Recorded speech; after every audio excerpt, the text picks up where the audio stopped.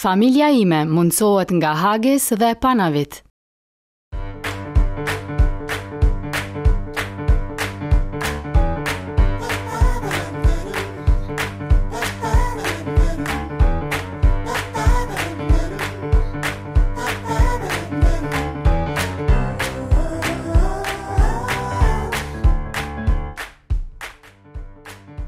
Mirë se u gjejmë të dashur me të emisionit Familja Ime, po takomi prapë bashkë edhe këtë vikend, si çdo të shtunë dhe të diel tjetër.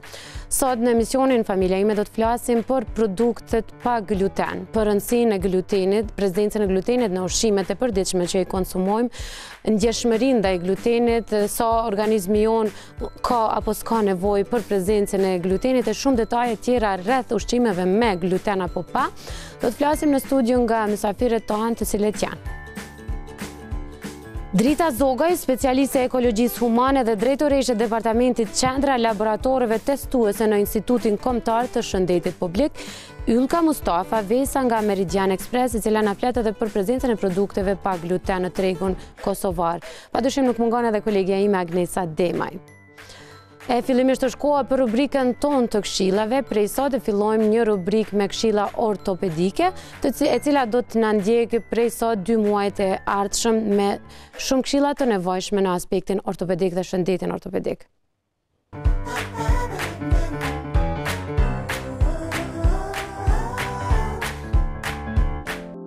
Përshëndetje, unë jam Dr. Ndjeshmëria, specialist i ortopedisë. Me mua do të jeni së bashku në 2 muajt e ardhshëm në rubrikën Familja Ime në Klan Kosova. Tema ime e parë për sot do të jetë shputa e rrafshët te fëmijët e vegjël dhe te fëmijët adoleshent. Shputa e rrafshët është deformitet zhvillimor i shputave tek moshat e fëmijëve dhe të adoleshentëve, e cila konsiderohet si lloj deformiteti i kohëve moderne. Ajo mund të jetë në 2 forma, si shputë fleksibile dhe si shputë rigjide.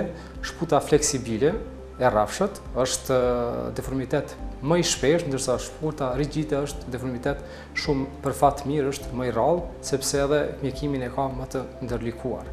Shkaktarët kryesorë të shputës së rrafshët te fëmijët dhe adoleshentët janë tendenca gjenetike, hiperlaksiciteti apo laksiciteti i tepruar, elasticiteti i tepruar i shputës dhe mënyra e mbathjes së këpucëve. Sa i përket këpucëve, një studim që është bërë në Indi në vitin 2000, ka marrë 3 grupe të njerëzve. Një grup i parë të ata që ecin zbathur, sepse në Indi një kohë praktikohet edhe ecja zbathur në mënyrë normale nëpër rrugë. Grupi 2 që ka mbathur sandale dhe grupi 3 që ka mbathur këpucë normale, dhe është vërtetuar se grupi që ka më së paku probleme me shputën e rrafshët është grupi që ecin zbathur me diku rreth 2% me shputë të rrafshët, 15% kanë qenë ata që kanë ecur me këpucë, ndërsa 8% ata që ecin me sandale. Sa i përket pamjes klinike, domethënë dukjes së jashtme, shputa e rrafshët ka 3 elemente kryesore. Elementi i parë është devijimi i themrës nga jashtë që ik vijës së mesit, pastaj harku i mbrendshëm i shputës lëshohet poshtë dhe prek dyshemen, dhe elementi i tretë është devijimi i gishtave të shputës në anën e jashtme të shputës. Klinikisht zakonisht pacientët nuk është që kanë probleme funksionale, nuk është që kanë dhimbje, eventualisht mund të kenë dhimbje gjatë aktiviteteve të sforcuara fizike. Diagnostikimi i shputës së rrafshët bëhet në baza klinike, do të thotë vetëm me pamje dhe shikim pacientit, ndërsa eventualisht mas moshës 10 vjeçare mund të indikohet bërja e radiografive konvencionale, në mënyrë që të përjashtohet mundësia eventuale e ndonjë patologjie më të rëndë në atë moshë të caktuar. Ndërsa mjekimi është pak kontrovers.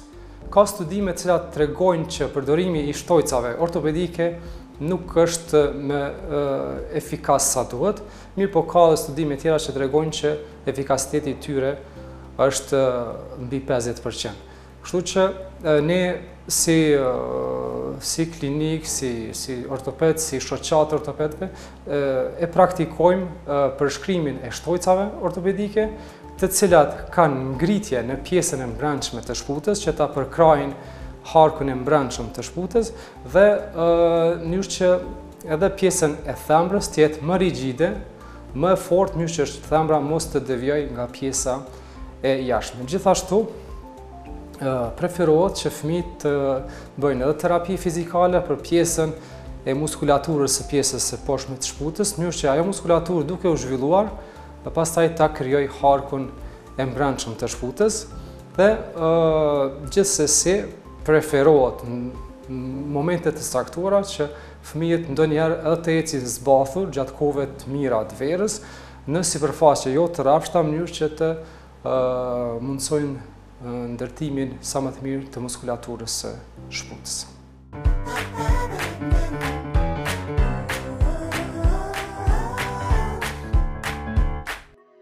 Pas rubrikës tonë të re të këshillave, e cila do të na shoqëroj për 2 muaj radhazi, jemi kthyer prapë në studio dhe do të flasim për produktet pa gluten, rëndësinë e produkteve pa gluten, edhe shumë detaje tjera, siç e paralajmërova edhe në fillim të emisionit me mysafirët tanë. Mirë se erdhët. Faleminderit shumë për kohën.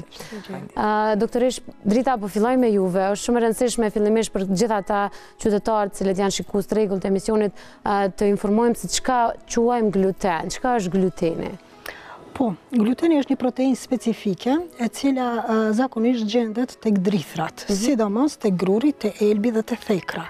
Por njëkohësisht gjendet edhe të gjithë ata artikuj ushqimor të cilët prodhohen dhe në vete përmbajnë këto produkte, që mundet me qenë buka, pastat, ëmbëlsirat, pastaj mundet me qenë supat e gatshme dhe njëkohësisht edhe birra.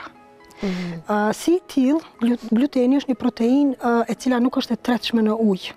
Meqense se nuk është e tretshme në ujë, ajo shkakton vështirësi për tretjen në organizëm, që do të thotë e ngadalëson tretjen në organizëm. Dhe si rrjedhoi e ngadalësimit të tretjes në organizëm, vjen deri te irritimi i zorrës së hollë, e cila është përgjegjëse për përthithjen e ushqimeve apo absorbimin e ushqimeve të cilat i kemi në organizëm. Kur them përthithjen e ushqimeve, mendojnë ata se duhet të përthithen elementet ushqyese apo vlerat ushqyese apo nutrientët, të cilët duhet të qëndrojnë në organizëm në mënyrë që pastaj të shfrytëzohen. Dhe gluteni gjatë kësaj procedure, në fakt në zorë krijon një proteinë të ashtu quajtur zonulin, dhe e cila zonulin ka veti që të bashkëveproj me rrjetën proteinike e cila është e krijuar aty. Mirë, po kjo zonulin në fakt kur atakon këtë kryqëzim të ngushtë quhet, do të thonë kur atakon këtë farë kryqëzimi, ajo i jep sistemit ton imunitar një shenjë se e bën shkatrimin, do të thonë e ngadalëson përthithjen e këtyre elementeve nutritive apo vlerave ushqyese të cilat ne i marrim nga ushqimet e konsumuara. Si rrjedhojë kësaj vjen deri te ashtu quajtura, do të thonë pasojë e kësaj, do të thonë ndjeshmëri ndaj produktit që është gluteni, ndaj kësaj proteine, dhe njëkohësisht pastaj pas kësaj vjen deri te inflamacioni me simptomat e tjera, por që mund të shkaktoj edhe rritjet të peshës trupore. Sa është rëndësishme personat cilët kanë peshë ose nuk e dinë që gluteni është ai i cili po ja shkakton, të bëhet një kontroll ose çfarë analize duhet bëjmë që të dimë që gluteni është ai shkaktari i peshës tonë ose i problemeve tonat metabolike ose diçka tjetër? Faktikisht, gluteni është prezent në shumicën e produkteve dhe ka gjetë një aplikim shumë të madh. Pse? Sepse ky kur të futet në mielin e grurit sidomos, ka aftësinë e fryerjes së produkteve, domethënë jep atë fryrjen dhe atë sfungjeri, domethënë i bën produktet më të buta.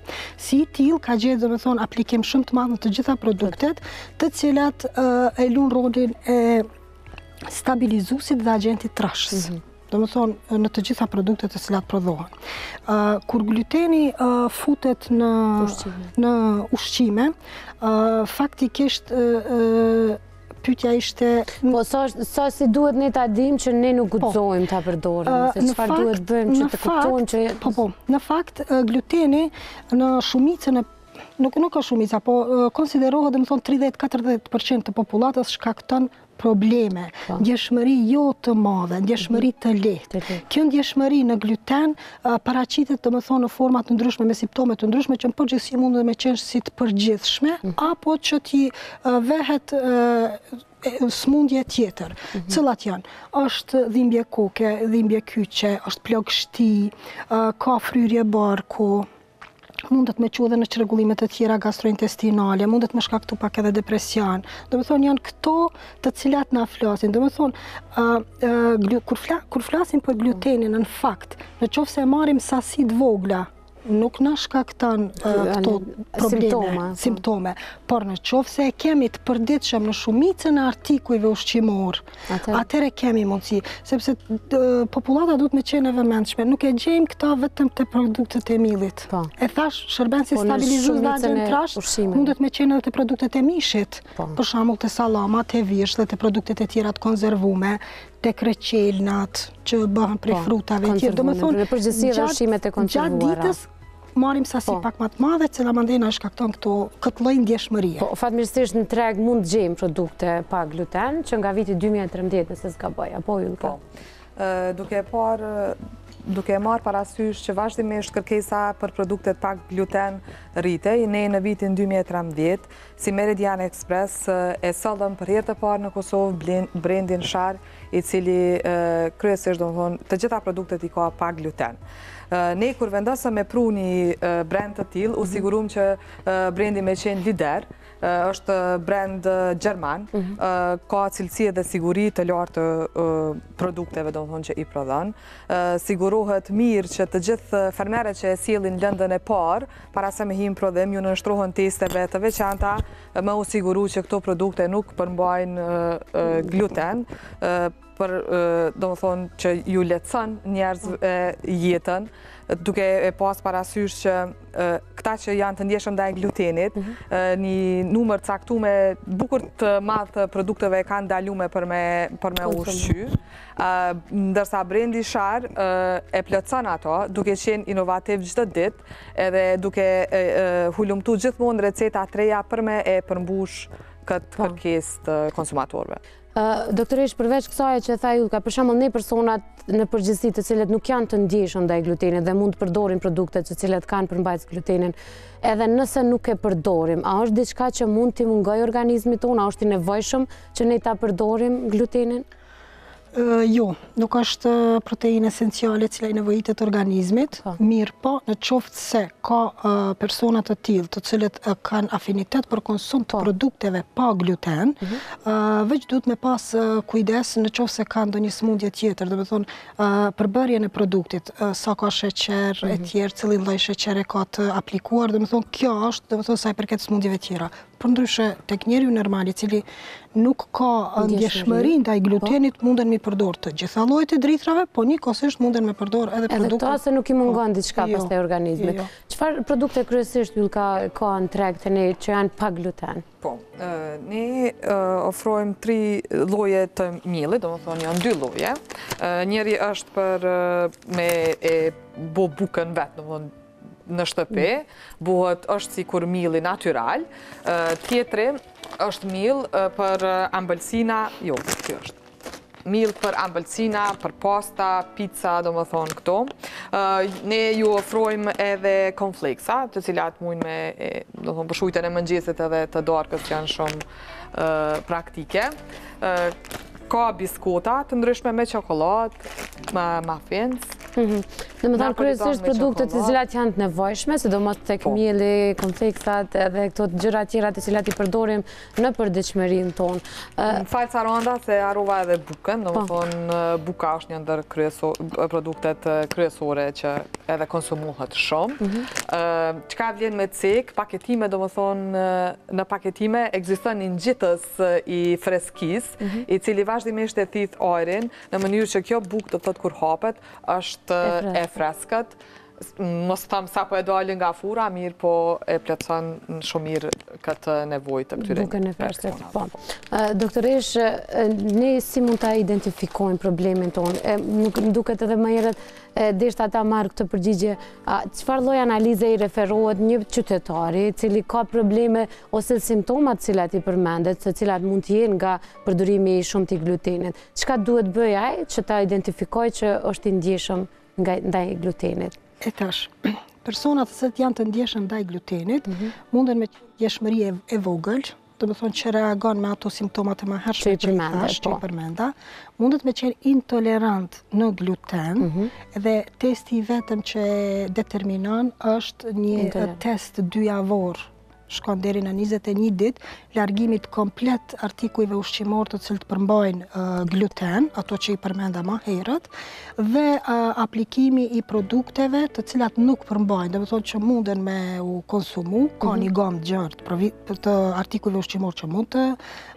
konsumohen, dhe e treta që mund të shkoj, dhe më thonë është smundja celiakis, e cila pastaj ka teste përmes gjakut, që është testi i antitrupave, pikërisht është testi i antitrupave transantiglutaminik përmes gjakut, dhe në qoftë se ky test na del pozitiv, pastaj shkohet me biopsi të zorrave.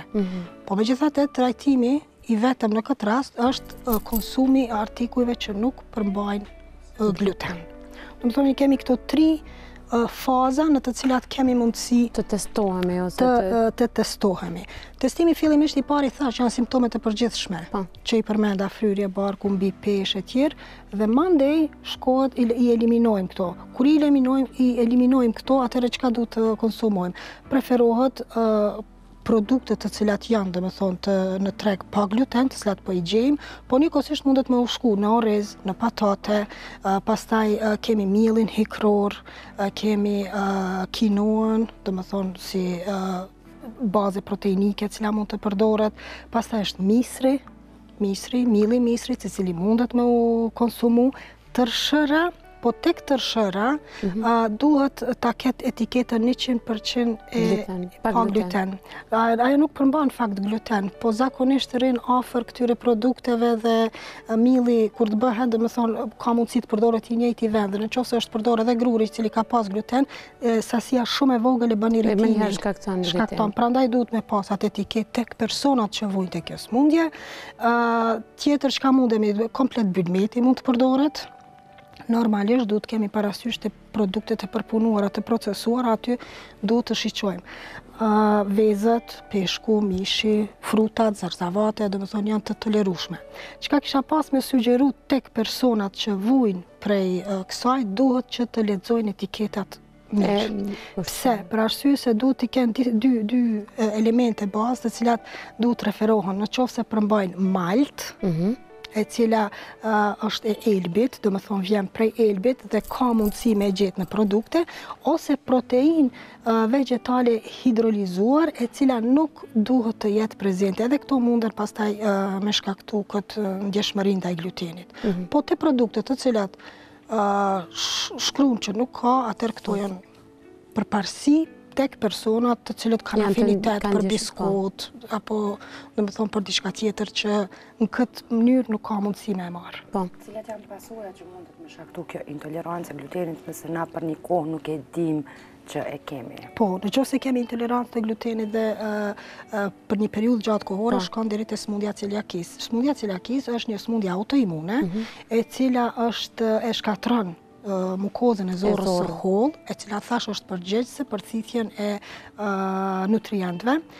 Si pasojë e këtij shkatrimi, do të thonë organizmi mbetet pa elemente të caktuara, do të thonë pa vitamina, pa minerale që mund të shkaktojë dhe anemi. Në anën tjetër kemi mundësi jep rënje në peshë, diare të shpeshta, shkakton smundja celiakis. Do të thonë kemi dhimbje barku, depresion, kemi barkëqitje shumë të shpeshta, do të thonë nëse ti konsumon ushqime këto ajo vazhdimisht shkon ka rrjedhje zorrësh. Do të thonë quhet e tillë dhe si pasojë ai qet komplet, do të thonë çka merr edhe qet dhe nuk i ndal elementet e nevojshme nutritive. Në hulumtimet e vonshme tani, shumicën e anemive nutritive, po ja atribuojnë faktikisht pak a shumë edhe glutenit, sepse diku 30-40% në popullsi pas hulumtimeve po del se ka ndjeshmëri. Ndoshta nuk e ka shumë të madhe, po ka ndjeshmëri në gluten. Për hulumtime kur jemi dhe Agnesa na sjell një historie. Pa tjetër është diçka që qështetat e doktoresha, si pas hulumtimeve të fundit, çdo herë më shumë ashtu rrit kjo intoleranca në gluten. Ne kemi sjell disa statistika, por edhe disa mite, se pak a shumë në kryesisht në Shtetet e Bashkuara të Amerikës është bo një lloj trendi kjo puna e glutenit dhe intolerancës ndaj tij, kështu që i kemi sjell disa të vërteta dhe mitet që nuk qëndrojnë rreth kësaj.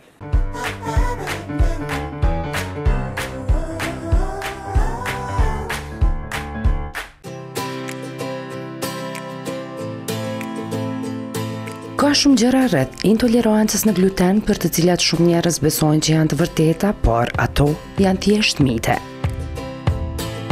Ushqimet që përmbajnë gluten janë të këqija për ju. Drithra që përmbajnë gluten, të tilla si elbi dhe thekra, janë drithra të plota dhe sigurojnë fibra, vitamina dhe minerale të dobishme për jetën tuaj. Miti tjetër është se ekziston një test diagnostik për ndjeshmërinë ndaj glutenit. Simptomat e ndjeshmërisë ndaj glutenit përfshin fryrje, kapslëk, diare, humbje peshe të tjera, por në fakt një test adekuat nuk ekziston. Për folit gjithashtu që të kesh një ndjeshmëri ndaj glutenit do të thotë të fitosh peshë. Ekzistojnë një sër simptomash që mund të shfaqen me ndjeshmëri ndaj glutenit, por rritja pa dëshirueshme në peshë zakonisht nuk është njëra prej tyre. Në anën tjetër, thuhet që ushqimi i një diete pa gluten do t'ju ndihmojë të humni peshë. Në fakt, mund të jetë më e vështirë të ushqeni më shëndetshëm në një dietë pa gluten. Një studim i publikuar në gusht të vitit 2017 sugjeron që yndyra e ngopur, sheqeri dhe kripa që u gjetën më shpesh në ushqime pa gluten janë më të rrezikshme se sa ato në ushqimet që përmbajnë gluten.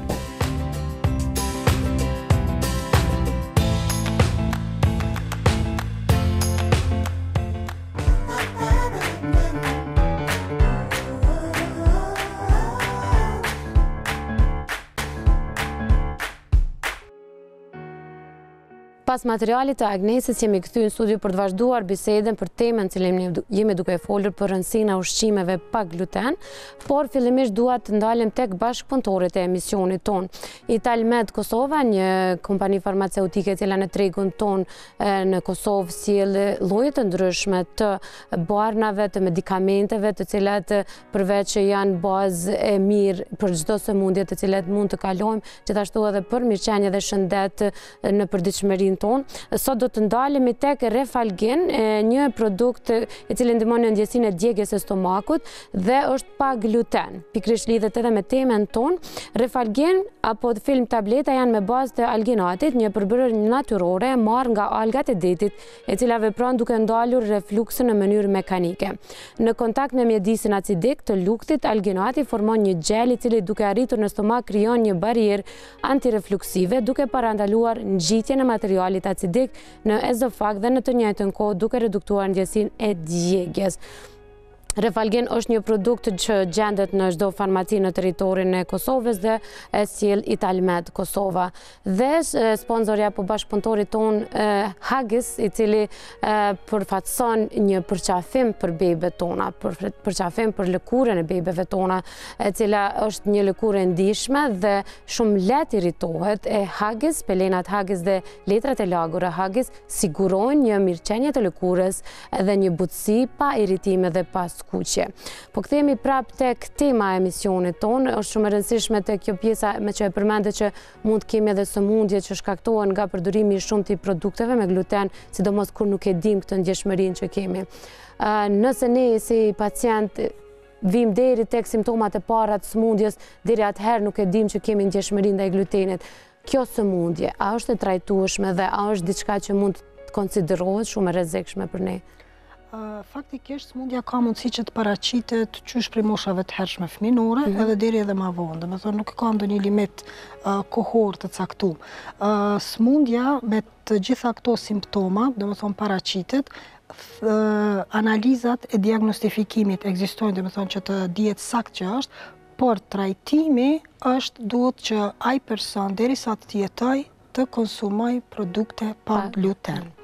Në anën tjetër ka mundësi, në qoftë se personi nuk i jep rëndësi edhe kësaj që e din, ka mundësi që të shkoj në përkeqësime, në kontraindikacione dhe sëmundje të tjera, si që është artriti, si që është osteoporoza, dhe të shoqërohet edhe me ndonjë sëmundje tjetër autoimune. Do të thonë, këto kanë mundësi me që... Ka gjë ndikim... Për arsye se mungesa e glutenit përveç që ndikon, komprometon sistemin imun, dhe në këtë mënyrë pastaj shkakton ndikon edhe në tru, ka mundësi, ka dhe me thonë në literaturë cila i spjegon këto pengesa, po njëkohësisht i ka edhe problemet kryesisht gastrointestinale, pastaj ato inflamatore që është reumatike, osteoporoza, se nuk lën përthithjen as të kalciumit, as të hekurit e kështu me radhë. Yllka, në bazë të statistikave të shitjes që i keni, sa jemi një të informuar si qytetar për rëndësinë e produkteve pa gluten, sa i kërkojmë ose sa i përdorim? Nuk jemi, do më thonë, na jemi të punu me e përmbush atë zbrasti, që është informimi për produktet e glutenit në përgjithësi. Andaj vazhdimisht ne mundohemi ta promovojmë dhe t'i njoftojmë të gjithë konsumatorët e ri për këto produkte që gjenden në treg. Do me thonë, ka ende vakum? Ka ende vakum për këto produkte, pasi që si që ceki doktoresha, do thotë, disa familje nuk ka një uri, fëmijët e vegjël do thotë fillojnë të shfaqin simptomat të alergjisë. Ne vazhdimisht punojmë që një farë forme t'i shpëtojmë konsumatorët për këto produkte që gjenden në treg. Kryesisht, çfarë përmbajnë këto produkte përveç që janë pa gluten? Këto përmbajnë do thonë bazën e kanë miell orizi, miell misri, miell pa laktoz, miell të thjerrzave, quinoa, hikëror apo miell i gështenjave. Do thotë këto janë produktet bazë që prej këtyne mandej prodhohen. Nuk përmbajnë vaj palme, po ashtu nuk kanë aditiv ose ndonjë përbërës tjetër artificial. Do thotë janë produkte të shëndetshme. Doktorish, është shumë rëndësishme për gjitha ata të cilët po na ndjekin, a është kjo edhe një lloj kulture ushqimi për personat pavarësisht simptomave kemi si kemi, jemi të ndjeshëm apo jo. A paraqet kjo një kulturë për kujdesin e shëndetit tonë, që të kemi pak kujdes në produkten me gluten, cilët sidomos kanë përqindje të lartë të glutenit? Shiqo, kolegja përmendi që nuk ka hala vedisim shumë të madh. Arsyeja që ndron se sëmundja e celiakisë është sëmundje shumë e rrallë, do të thonë atakon 1% popullatës së botë. Prandaj si e tillë ka ma pak persona, por thash që 30 deri në 40% e popullatës e kanë ndjeshmërinë tult edhe pak ma shumë të shprehur.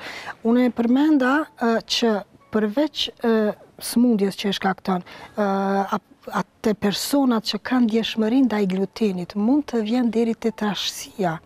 Dhe ajo mbi peshë, e cila mund të fitohet për shkak të prezencës dhe konsumit të glutenit sasi të madhe, shumë vështirë pastaj edhe largohet. Edhe me lloje të ndryshme të terapive dietale është më vështirë që të eliminohet pesha, mbi pesha apo obeziteti. Prandaj këto duhet të gjenden dhe janë të kategorizuara për kategoritë caktuar të popullatës. Nuk e kisha qujt në atë principin se me shku me e ble thjesht pse është e mirë, jo, se personat që nuk kanë ndjeshmëri, nuk e vrejnë që kanë fryrje barku pas konsumit produkteve që i përmbajnë këto, nuk është e nevojshme. Do të thonë organizmi funksionon dhe e tretë. Por, në qoftë se 30-40% e popullatës në botë e ka këtë problem, është mirë që të orientohen, e shohin që obeziteti nuk po eliminohet me lloje të ndryshme dietale, atëherë duhet të drejtohen drejt produkteve pa gluten. Por ta qartësojmë për shikuesit që mos keq kuptohemi, produktet pa gluten nuk janë produkte dietale, nuk është për me majt dietë dhe me u dobësu. Do të thonë kjo është vetëm në aspektin e metabolizmit, edhe pse indirekt ndikon ajo. Në mënyrë indirekte pastaj normalisht që ndikon. Mirë, po kjo është për personat të cilët populli e thot alergjik, ne themi të ndjeshëm apo intolerant në te. Ka persona të tjerë që kanë edhe intolerancë në laktozë, do të thonë ka plot fëmijë, do të thonë kemi intoleranca të ndryshme, po për momentin jemi të folë për këtë dhe kjo është për këtë kategori të popullatës. Po. Ylka, këto gjenden në gjithë teritorin e Kosovës, produktet e juaja? Po. Për fatësin që e kenë? Po. Shari, do të thotë si brand, gjendet në tregun e Kosovës në përgjithësi, po ne ishim ata të cilët të parët e sjellëm. Për fund një këshill për gjithë shikuesit e emisionit Familja Ime, sidomos ata të cilët kanë ndjeshmëri tek produktet me gluten. Të gjithë ata individ të cilët kanë probleme me ndjeshmërinë ndaj gluten, duhet që fillimisht të shkojnë në artikujt ushqimor pa gluten. Kryesore është orizi, milli i orizit, mandej është misri, milli misri, do më thonë, po i përmendja ato ma pak të kushtueshmet. Po, edhe që mund t'i gjenë Edhe që mund t'i gjenë gjithkush. Pastaj vazhdoj me fruta, zarzavate, vezë, peshk, mesh, të pa konzervuar, do më thonë, pa aplikim të konzervancëve.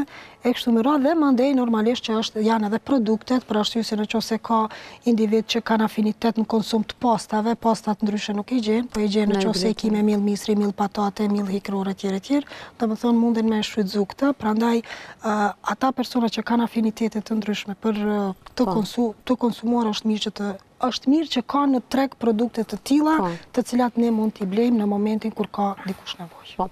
Edhe një pyetje për fund, produktet pemet dhe perimet, mund t'i konsumojmë, do të thonë, edhe nëse kanë diçka të përbërë të tilla, ato janë përbërës natyrale. Jo, frutat dhe perimet nuk kanë. Do të nëse i keni të konzervuara, siç ato gjithë ta mundoj. Të qelit, të tushive, ajo është diçka tjetër. Nëse i blejmë frutat të cilat i gjejmë jashtë sezonës ose të konzervuara ose në lloj reçeli të përpunuara, ato automatikisht duhet ta dini që kanë edhe gluten. Në këtë rast nuk preferohet t'i përdorim. Përndryshe të freskëta, jemi të lirë t'i përdorim të gjitha prej tyre. Faleminderit shumë për çdo informacion, doktoresh Drita. Faleminderit për ju. Ylka, faleminderit shumë për informacionet për produktet pa gluten. Faleminderit shumë. Faleminderit edhe juve me të emisionit Familja Ime që jeni çdo herë me emisionin ton, çdo të diel dhe çdo të shtunë në ora 10:50 dhe në ora 10 të dieleve. Mos harroni që emisionin e gjeni në YouTube Klan Kosova Official. Mund të na shkruani edhe në Familja Ime Klan Kosova në Facebook për çdo pyetje, për çdo temë që dëshironi ta trajtojmë apo pse jo edhe për çdo kritik, sepse jemi njerëz dhe gabojmë të gjithë. Faleminderit shumë, mirëmbëjtje.